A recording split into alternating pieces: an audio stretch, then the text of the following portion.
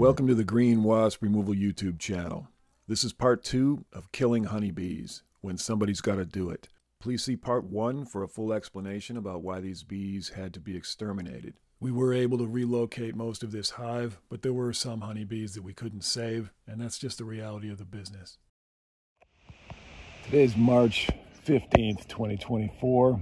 It's about 44 degrees, cool morning, beautiful blue skies. And we're going to check on our bees again in this tree.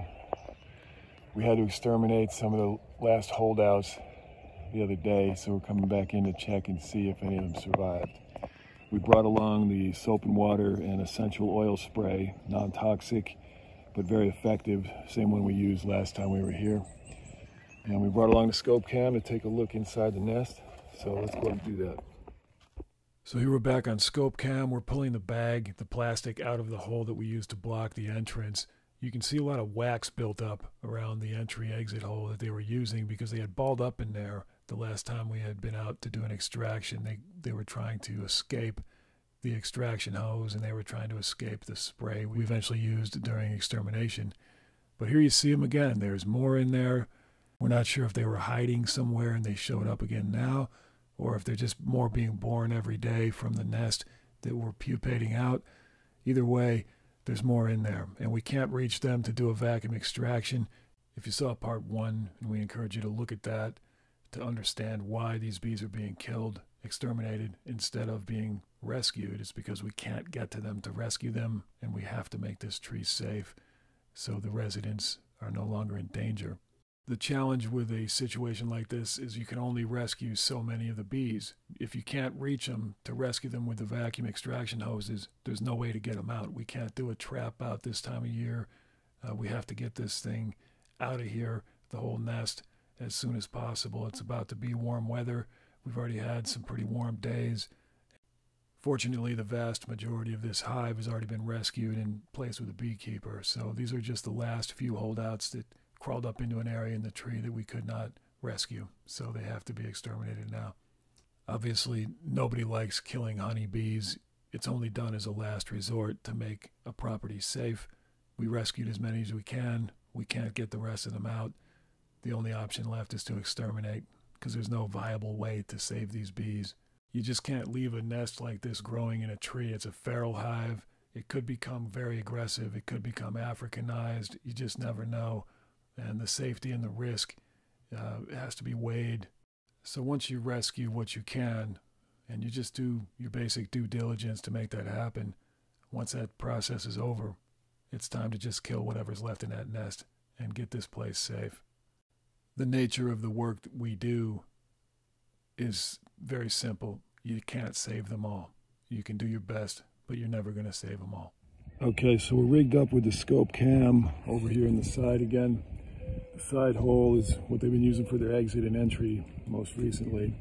On the other side of the tree over here, we have the access point for a hose that we're going to use to spray. This is the spray applicator on a jug filled with soap and water and essential oils, kind of a peppermint oil, clove oil mix. And what you can see here is the bees are hitting this screen real hard on the other side. The camera there, the scope cam, is inside their nest with a bright light. They don't like that, so they're attacking it, so they're making it hard to see anything on that screen at the moment. So we're just going to start spraying the solution here through the other side of the tree. We remove this plastic plug, and we're going to take a look down in there and see if there's any activity on this side of the tree, first of all. Not too much. There's a little bit happening, but not too much. So let's start spraying them and see how it goes. Test the applicator, looks good. Okay. Sorry, bees.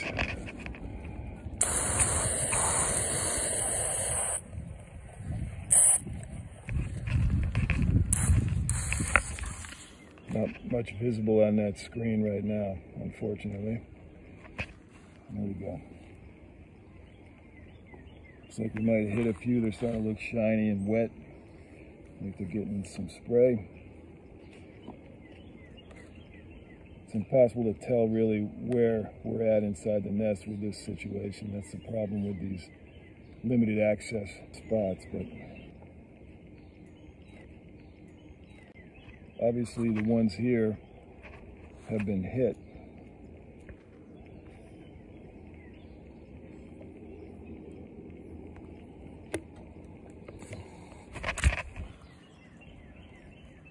It's a pretty good intense spray we're giving them.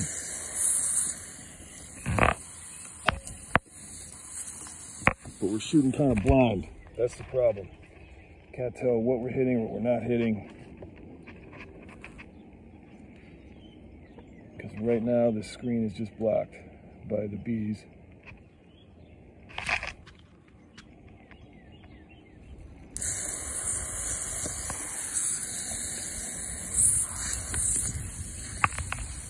We try to spray up and spray down and spray to both sides and just hope we're hitting something we need to hit. Okay, now that we've done some application with the sprayer, we're going to go ahead and go back in with the scope cam on this side and see if we see anything. So here in the scope cam footage, you can see that this soap and water mix with essential oil knocked these bees right down. They are dying or dead in literally just a few seconds. Couple of minutes, they're gone. And the reason we show you these videos is not to glorify the killing of bees or anything like that. It's strictly to show you green ways to take care of the extermination of honeybees in the rare instances that you just can't get to them, but they have to be removed. The best way to do this is without toxics. You don't need poisons of any kind. Biodegradable soap and water and essential oils are all you need, as you can see here. Just like wasps, bees breathe through their abdomen through small pores called spiracles, and if you clog that up with soap and water, they simply can't breathe and they immediately expire. Just be aware you have to knock them down physically and hit them with the spray. It's not going to leave a residual toxic poison anywhere in that tree cavity, so you may have to return to knock down whatever else comes in later. This is the trade-off for being environmentally responsible with what you do. Just spray into the access hole.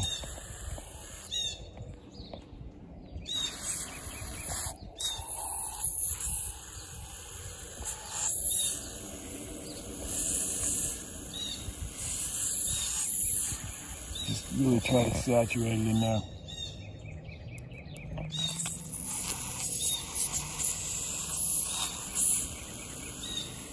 So as you can see with the scope cam that we put in later, within just a few seconds, there's barely anything moving in there.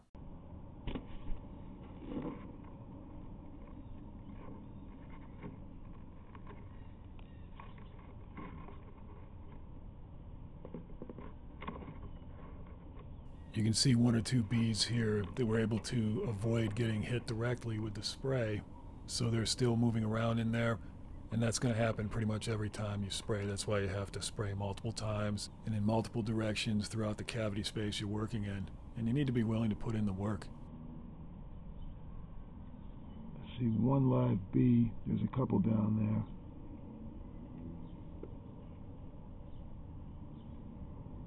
Everything else we see is dead.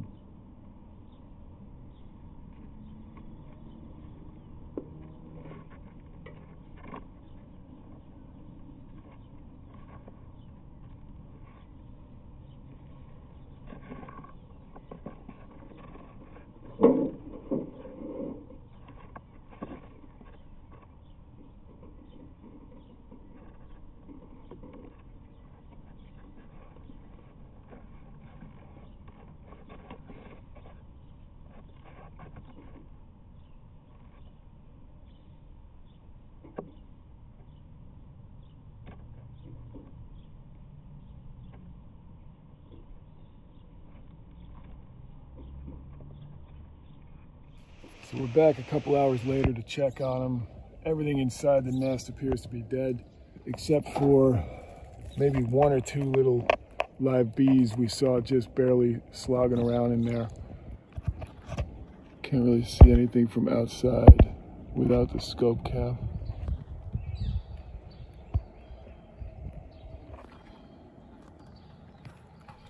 Here we put the scope cam down again into the nest, and just to verify that the spray worked, and everything we see is now deceased. Nothing's moving. There's a lot of casualty bees that we can see that were affected by the spray. The nest is broken up a little bit and less viable. All of the comb is becoming less able to support a colony, and that's the point of all of this stuff, is we want that colony, all the inaccessible bees that we can't reach for rescue, to be gone.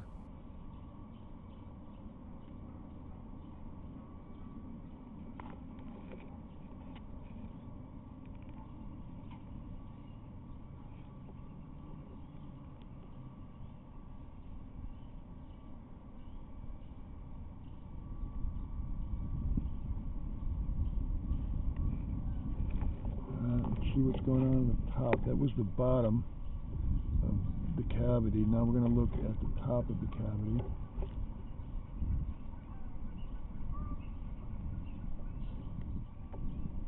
There's some more casualties from the spraying.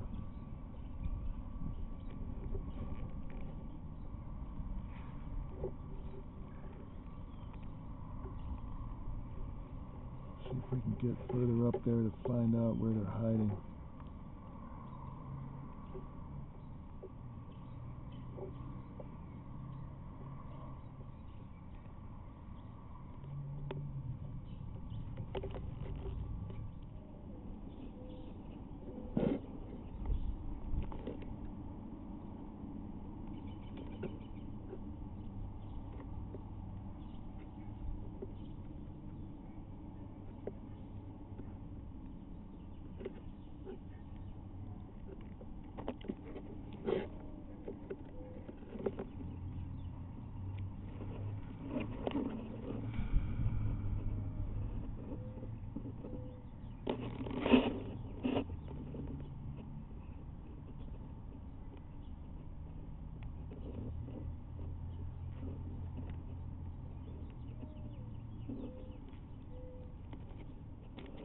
Well, we don't see any live bees at all.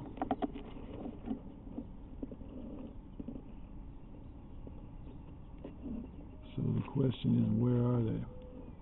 When you see deceased bees inside a tree trunk, it's difficult to tell if this is all of them or if some of them have run into an inaccessible part of the tree. And we came to find out later that's exactly what happened. We found another pocket of them tucked away higher up in the tree, and you'll see that later in the video.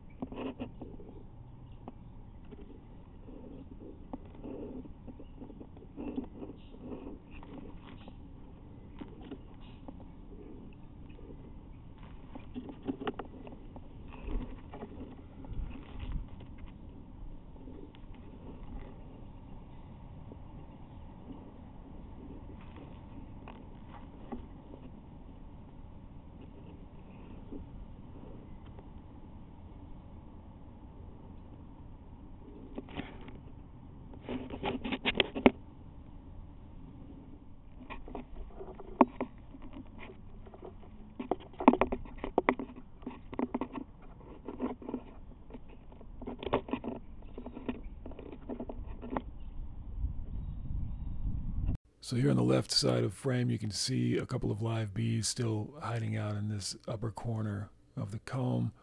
They have a lot of little nooks and crannies they can hide out in. This is why you have to go in and spray over and over again, and you're always spraying kind of blindly, and you just have to try your best to hit every part of that interior cavity, and you go back several days in a row if you have to make sure you got every last bee. Here you see most of them are already dead, but there's always some that survive, and you just have to run them down. It only takes one bee, literally, to kill somebody with a severe venom allergy. It's on us to find them. So right now we're just hitting it hard with the soap and water and oil spray, just kind of filling it up with suds, and that way whatever's left alive in there will hopefully suffocate on the soap bubble residue. The soap and water and oil, if we can get that to fill up the cavity foam it out.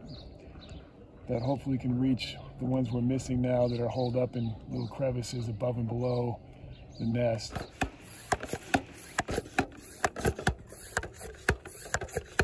So we're giving it max pressure to make a lot of suds in there, foam it up quite a bit, and that helps get a lot more foam out.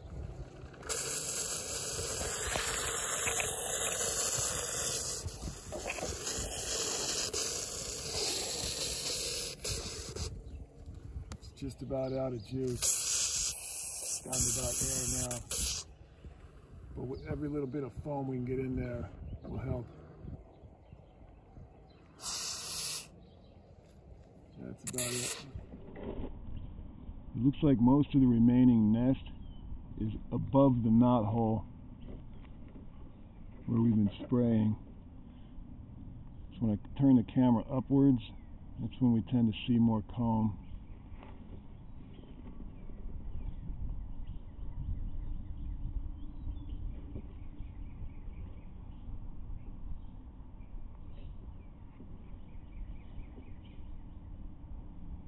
So we need to find some wire maybe to come in at an angle and try to knock that comb out.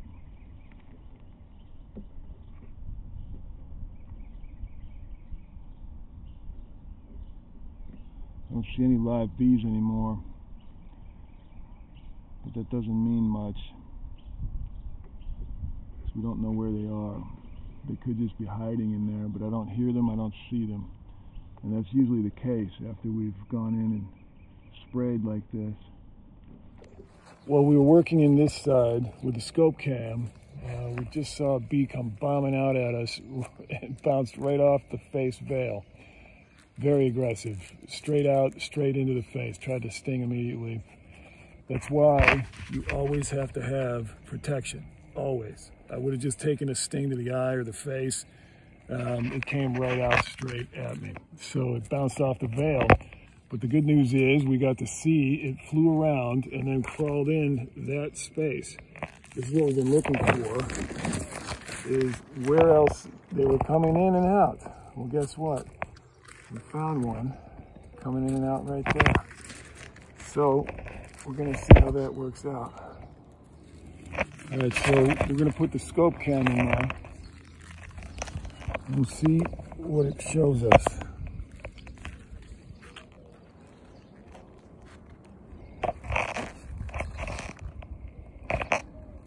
Hey, little bees.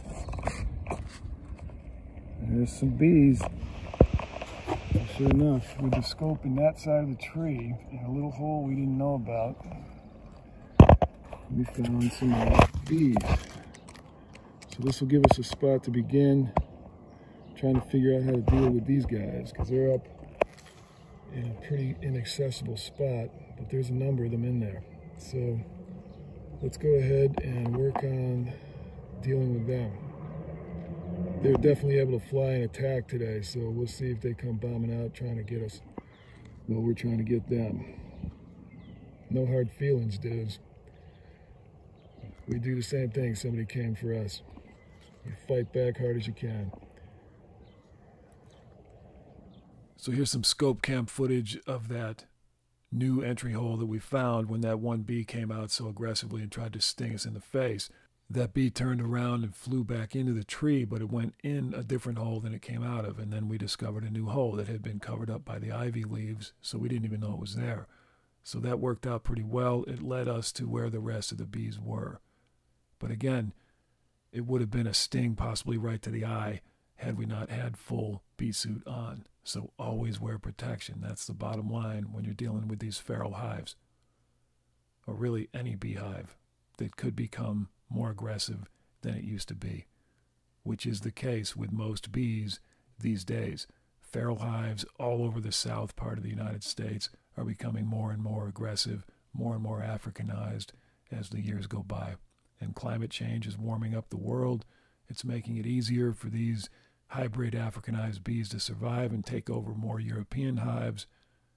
It's going to be part of our future in the northern part of this country, whether we want it or not. So we need to be ready. There's more news reports every year about bees on the northern half of the country becoming very aggressive, attacking beekeepers, attacking civilians, attacking people out of the blue. It's just going to be part of what we're going to have to learn to deal with. That is not a popular opinion among people in the bee business, honey business, big ag who depends on bee pollination, all of that sort of thing. There is a bit of a quiet conspiracy about how many northern bees are becoming aggressive. They're kind of keeping that a little bit under wraps politically. And like all things on the internet, don't take our word for it. Do your own research. You'll see what we mean. Scientists know this is happening. They're studying this. You can find research papers on this. You can find active current studies happening right now, looking at the aggressive bees in the northern half of the country. One study in Pennsylvania that was small showed 25% of the colonies they sampled had 20% Africanization. These are historically cold weather states that people didn't believe these bees could live in if they're Africanized or aggressive. There's more and more news reports every year in northern states such as Ohio, Michigan, Wisconsin, where super aggressive honeybees were attacking people so intensely they required the fire department to come out and hose people down to rescue them and save their lives. Most people don't even realize that as early as the 1990s in the USA, they were doing studies that proved Africanized bees, the hybrids from South America that came up originally, could survive cold weather. These are true hybrids that picked up the ability to adapt to the cold like European bees, and the hybrids picked up the aggressive temperament of the African bees. So if anybody actually bothers to look into the research papers, the news reports, the anecdotal evidence that's coming in year after year, it's pretty obvious that Africanized bees are not only moving north, but they can adapt to the cold. So while the bees in this video, for example, are probably not Africanized, the fact is nobody knows because in a lot of places, nobody's bothering to check in the north. And that's a mistake. Those policies of not checking at all are going to come back to haunt us in the form of people getting attacked. For example, in the state of Indiana, they passed a law in 2019 to make it illegal for local ordinances to ban small-time beekeepers from neighborhoods. So if you're not even going to bother to check if those local neighborhood beekeepers have hot hives that have Africanized genetics, you can assume that across the fence from your kid's play structure, there could be a killer bee colony raised by your neighbor. And technically, from state law, it is illegal for your town council to make a ban on that beekeeper. And we're here to tell you, as public policy, maybe that's not a great idea. If you're going to make it illegal for suburban neighborhoods to ban beekeepers, you better make sure you've got a legion of inspectors that can check every single hive for Africanized genetics. And it's unlikely anybody's going to be willing to raise their taxes to pay for inspectors. So get ready not only for Africanized bees in your neighborhood, but for basically unregulated Africanized beekeepers. While state and local ordinances may ban Africanized bees on paper, if they're not inspecting or registering all the beehives, nature is going to take its course. So there's no mandatory laws in the state to allow the state to even know how many of its citizens are raising bees, much less how many of those bees might show Africanized genetics. So the current policy, at least around here, seems to be, we'll just take an official stance that we don't want Africanized bees in Indiana, but we're not really going to lift a finger to prevent it. We're not going to make it mandatory to register bees in backyard beekeeping hives. We're not going to do anything. We're basically just going to stand by and let the future victims of killer bees get thrown under the bus. All right, so let's see how this group reacts when we start spraying up here. So here you can see how the last bees hiding up in the corner of this tree reacted when we started to spray in the other holes we actually had access to. We weren't quite able to hit them directly, but they were affected by the spray eventually because it started to trickle down to where they were after we tried to spray up in the high corners blindly using the applicator we stuck into one of the small holes in the tree. Fortunately, it was just enough spray to drip down on them to start affecting them. You can see them become more agitated here, but it's unclear exactly where they ran to, if they all just got hit eventually and perished in this particular spray application, or if they found another place to hide. That's the problem with the scope cam. We have very limited view inside the tree, and you just have to do the best you can. All we could tell for sure was that there was fewer and fewer active bees. And eventually, as you'll see in the video later here, there's almost no activity in that nest anywhere. So despite being in a pretty well protected spot inside the very high corner of the tree cavity, eventually we got enough of the spray onto their area there that they fled or died.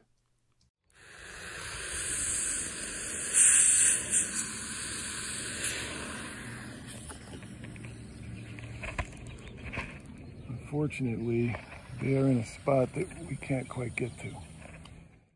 So if you look carefully here, you can start to see some of the soapy water and oil dripping down onto this part of the nest. Finally, we were starting to get close enough where we could see on the screen that it was starting to affect them. When you do this kind of work, you never really know if they're finding another place to run that's equally inaccessible. So you just have to adapt to the situation moment by moment and be as thorough as you can. And we really cannot stress enough that it was the fact that we were wearing a bee suit during this removal job that kept us from getting stung in the eye or in the mouth or the face somewhere, which easily could have knocked us out of the tree or ended the work. And we never would have found that the bee went back into the tree, into this particular area where we still needed to find them and take them out. So again, PPE not only takes care of you, but it allows you to do your job better and more professionally and more thoroughly. PPE, personal protective equipment, if you work without it, you're just working in a less professional way. That's the bottom line. So here, as you can see, there's fewer and fewer bees hanging on in this particular part of the nest.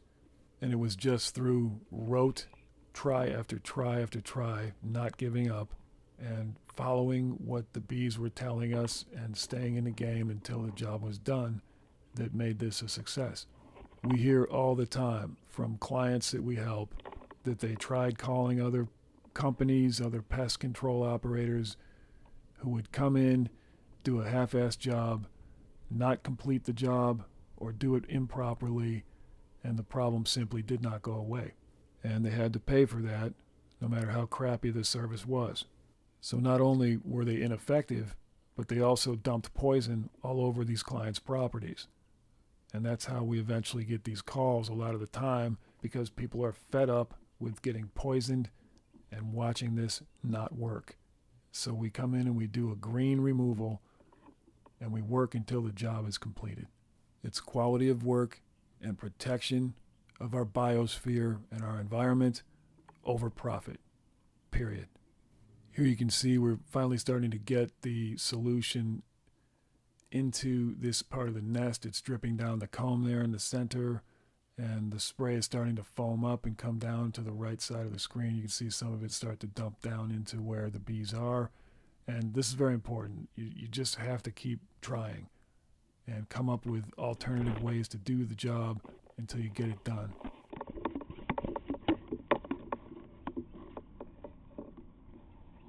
And within just a few minutes of that time, there was no more activity visible.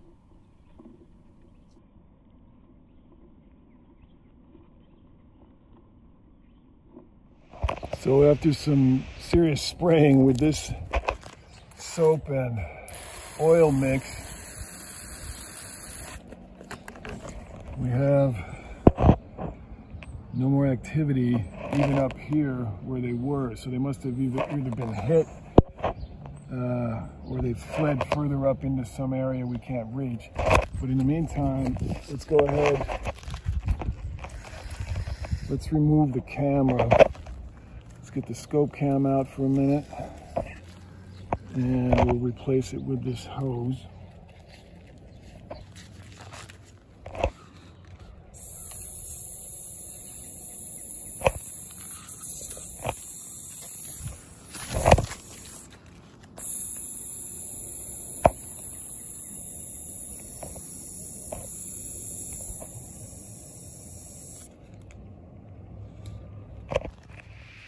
So now we've got 3 points of entry that we know about. 1, 2, 3, all on different sides of the tree. So they're all plugged up now. We have applied a whole bunch of soap and water and essential oil to all 3 holes. We no longer see any live bees in any of these points of entry. So there is one more way up there. If you see that, it's about maybe 3 feet, maybe 4 feet higher than this old main entry hole. If we can reach that one, it'd be great to get some scope cam imagery in there to see what is up higher in the tree. They may have fled up there. So we'll take a look in there if we can reach it. It's going to take some climbing. So this climb's going to be a little sketchy because we are a ways up the tree and the ladder. We should be able to get a foothold up here somewhere.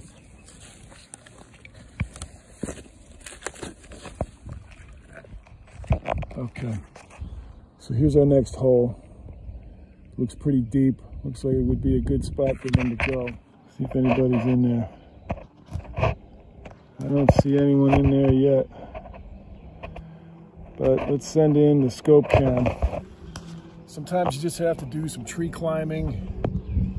You know, it's one of those jobs. So you do your best. Have good insurance.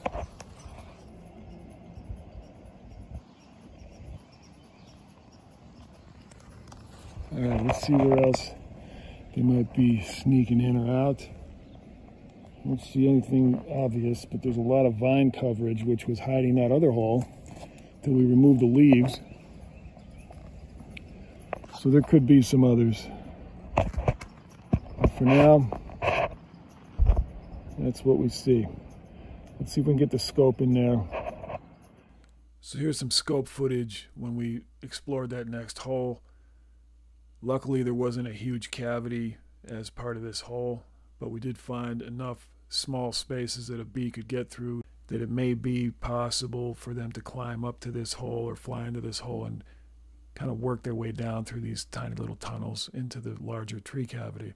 And being within a few feet of their other main entry holes, we wanted to go ahead and plug it up just to be safe. So here we are, risking life and limb today, all in the name of science, of course. We're kind of precariously perched in a tree here, a little further off the ground than I care to think about, but basically we're not seeing a whole lot in this other hole, which is way up above the other one we were working on, which is down here. So the feeling is these bees probably can't get down here. We scoped out this one hole with the scope cam, and it didn't look like this was going to be an access point, but we're going to plug it anyway because there is a tiny little tunnel they could chew their way down there into the main tree trunk again. And we're just trying to make it as difficult as possible to live here. So let's try and get out of this tree alive, and then we'll see how we're doing. Okay, so way up there are the holes we're talking about. So I'm gonna have to get back up there and plug that hole. So this pine cone's about the right size to fill that hole. So we're gonna climb back up here and see if this will work on this hole way up top. Here we go. Another day in the life. Maybe the last day in the life. All right, I'm gonna have to shut this camera off or risk death, so we'll see in a minute. All right, so we got this pine cone just crammed into there as far as we can get it, and that'll plug it up good enough for now. Just so it's not easy for a bee to jump back in there. So on this day, the last part of the job was going to be taking a piece of old electrical wire cable and try to use that as a battering ram to knock down some of the comb structure that was still inside the nest. The more you beat up the comb, the more you make it difficult for these bees that are still hanging out in there to survive. So we show you here the scope cam view of what we were trying to do with this probe. We were trying to knock that comb that remained into several pieces and just sort of beat it up in there and disconnect it from the side of the tree cavity and all that. It ended up not working great because it was just a little too short. So we're going to have to go in there with some longer, rigid, sort of rebar-like tools and really knock the heck out of some of that comb, however much we can reach. It's going to be a little difficult to find much of it in there, but you know, you got to do what you can, and that's what you see here. Just field expedient tools that might or might not do the job. you got to keep trying. Find a way to get it done.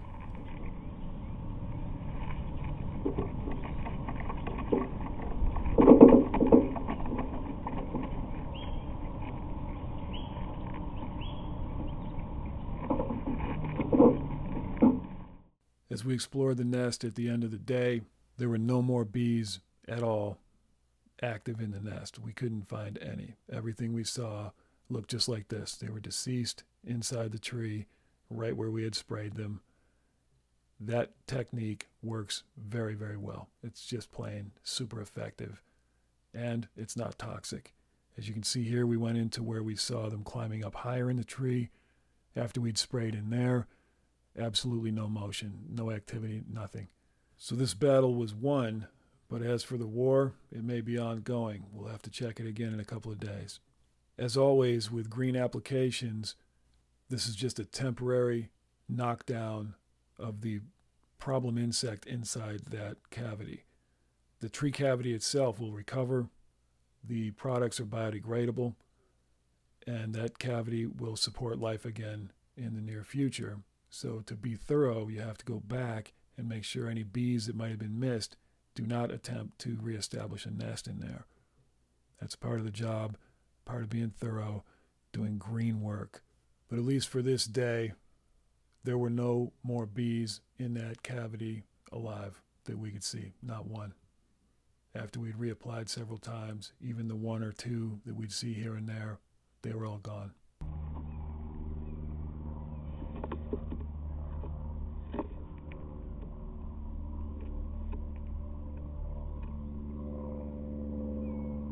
Looks like most of the bees are deceased.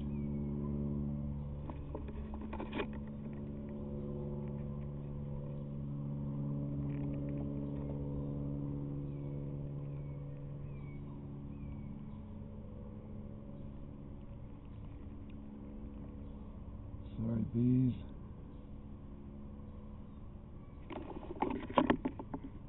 But sometimes it's got to be done.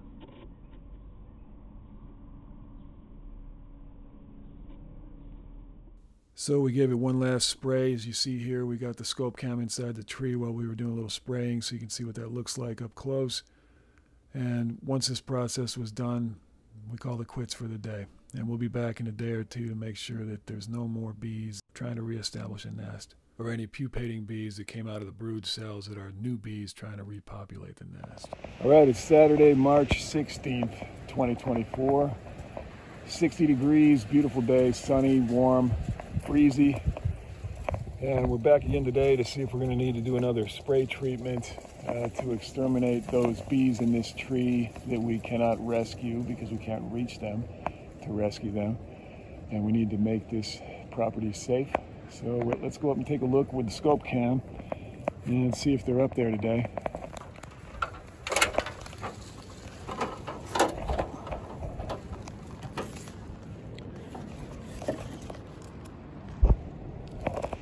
All right, let's get that scope cam going.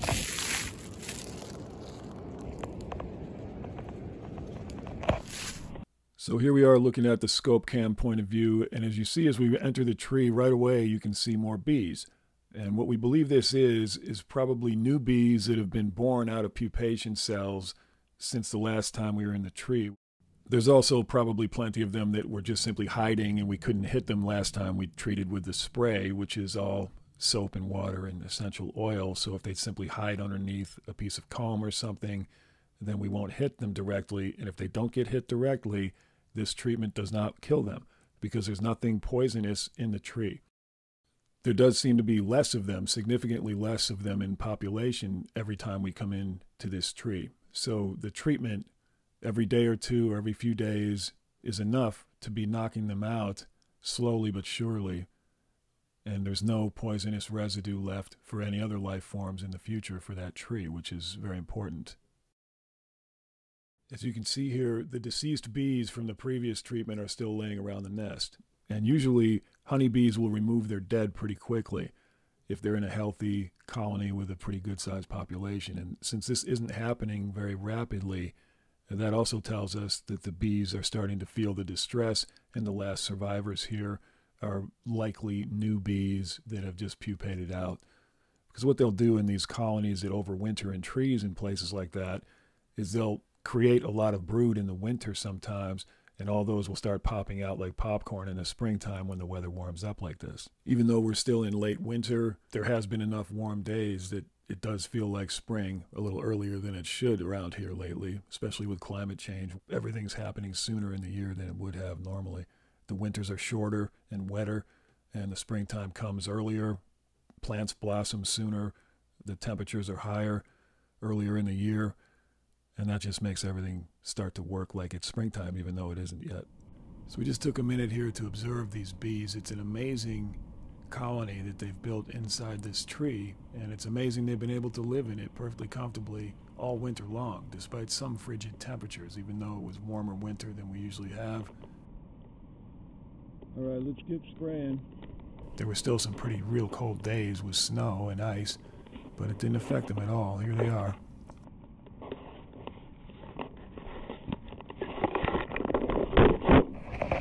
All right, so as you can see, there's plenty of bees right there. Let's see if we can spray over the scope cam without destroying it and try to get these bees. Here we go. Let's see how it looks.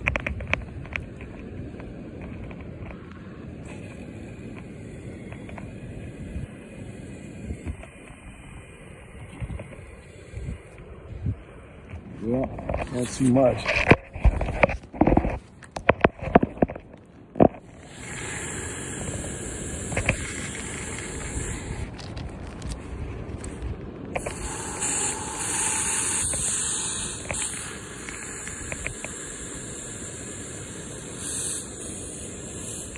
Let's go around the other side, do the same thing on the other side, and then we come back and check on it. All right, so we're on the other side of the tree. We just started with spraying on this side. Now we're coming over here. We want to observe this bee because it might tell us where there's another entry hole. Yesterday, one like this came out to attack and showed us this hole over here where it was just trying to go in again. So far it appears that this bee has no way to get home. And that's exactly what we were hoping to see, because now this would indicate that maybe these three holes, 1, 2, and 3, are the only ones in play. Or maybe this bee would have gone home quicker. For now it's just sort of hovering around the other holes, and there's a couple now that have come out. So we're going to just watch these bees, try to figure out how they're getting in and out. So they definitely want to get back in there.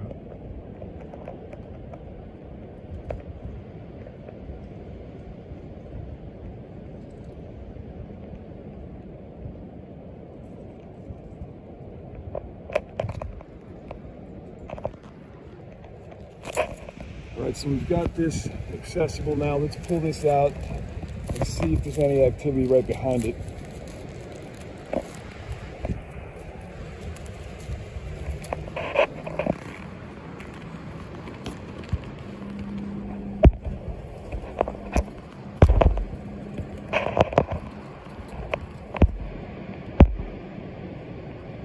All right, let's send in the scope cam, try to get a better look.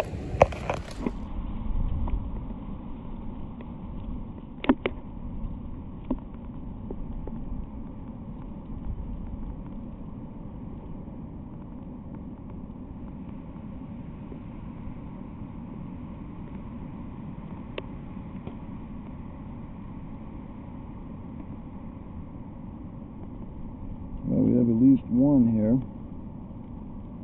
He might have just flown in with us.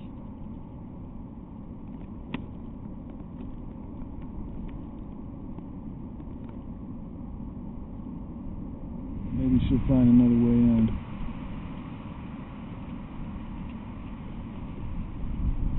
But so far, we only see the dead from yesterday on this side.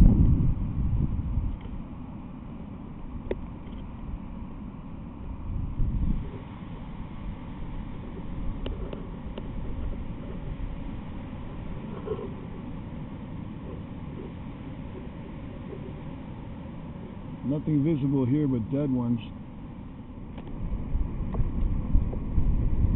As we moved into the other holes, we found one bee here, one bee there, struggling, but really the vast majority were killed again right away by the spray.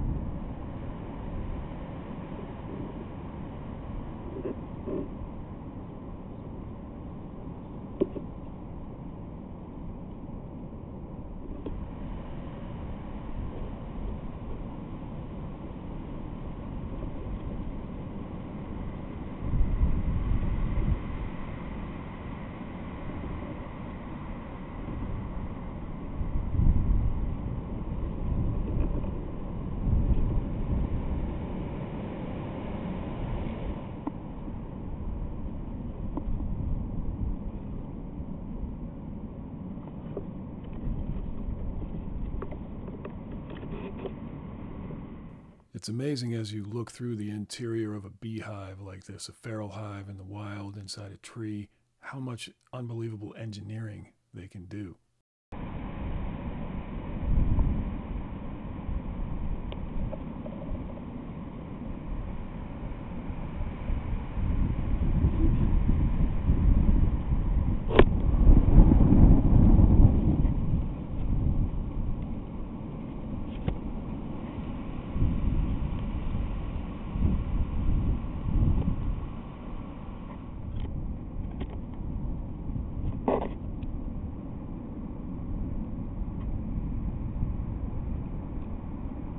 Some survivors, at least one or two.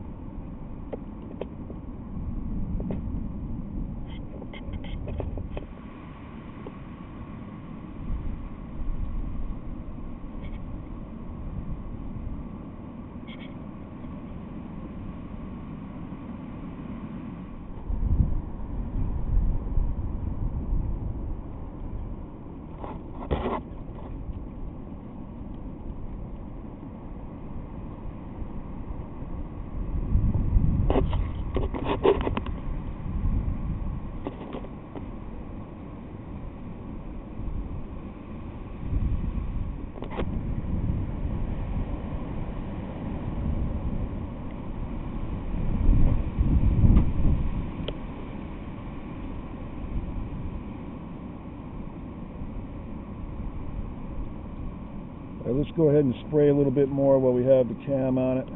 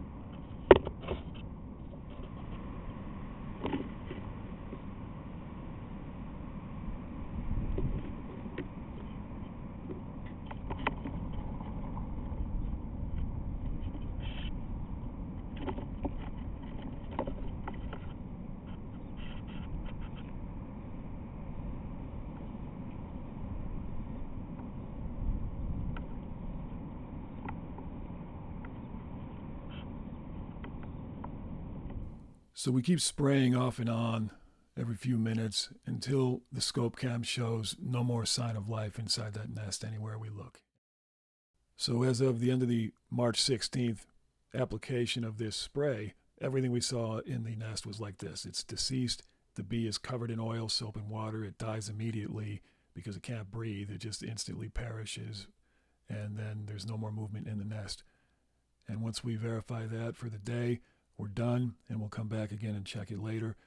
At that point, more brood might pop out of the cells that are currently covered and not getting hit by the solution, and that's okay. We'll just take that next wave out on the next visit. The best we can do in a situation like this is just make sure we don't leave toxics or poisons behind in the ecosystem.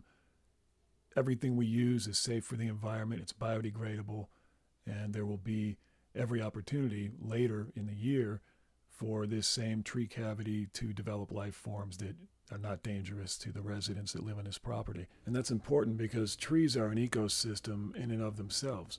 They have all kinds of life forms in them that should be allowed to use this space. So that's it for this episode. Thanks for riding along with us. Have a good one.